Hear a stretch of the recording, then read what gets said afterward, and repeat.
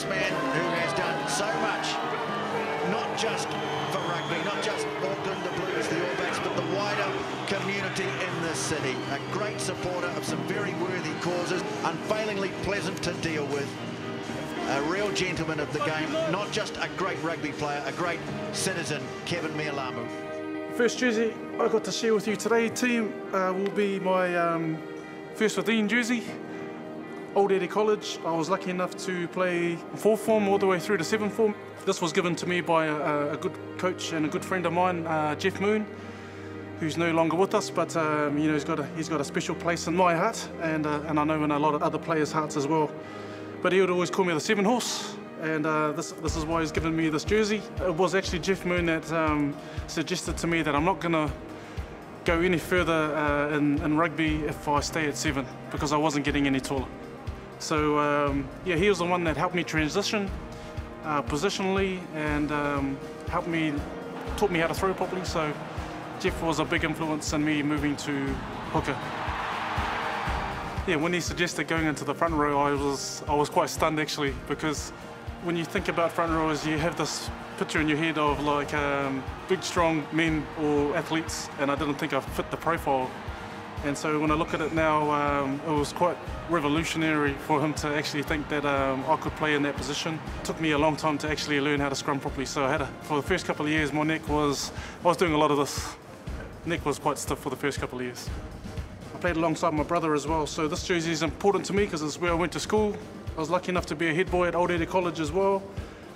And you know, to see our team still doing well in the A grade, I'm really proud of how far they've come as well. So I'll always savour this jersey.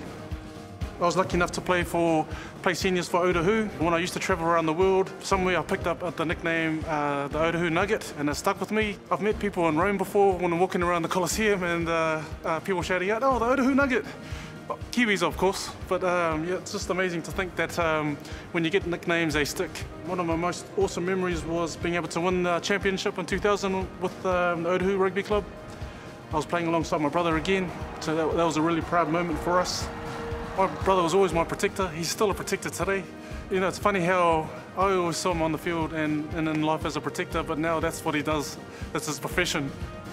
It was awesome to play alongside brother. I always felt safe, and we always had a great connection and bond on the field as well.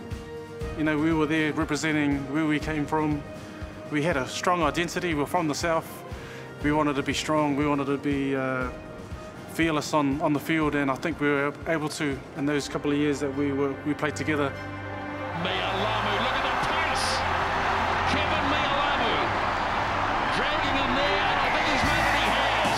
Keven Mealamu. We're going to see and hear a lot more about this guy. A very special jersey to me. If I can think about my first year playing for Auckland, I can still remember as a youngster watching Sir Michael Jones scoring tries at the 1987 World Cup, and to be named alongside him to play in the 99 NPC. I was in a lot of awe going to trainings. I was always at my best because I knew that's what it took to be able to play alongside players that played in this jersey. And I understood the legacy that came before me, so that was really important for me, that when I had a chance to wear this jersey, I wanted to fill it well. I think four championships in this jersey. A lot of good people that I played alongside in this jersey as well. I'm born and raised in Tokoro, and I'm proud of where I come from, but I'm a proud Aucklander. So this jersey I'm lucky enough to share with you. Sorry it's in a big frame, but it's another jersey that means a lot to me. It's my 50th jersey I played for the Blues. I think to be able to have some quotes from my teammates, from my good friends, it's quite special when you get to see how they feel about you and what you're lucky enough to achieve with them. You know, we've got Curtis Hayu on here as well, a good friend of mine that's no longer with us. Growing up, I loved watching the Blues, especially winning the first 2 titles. It was the way they did it, the way they played, exciting brand of rugby.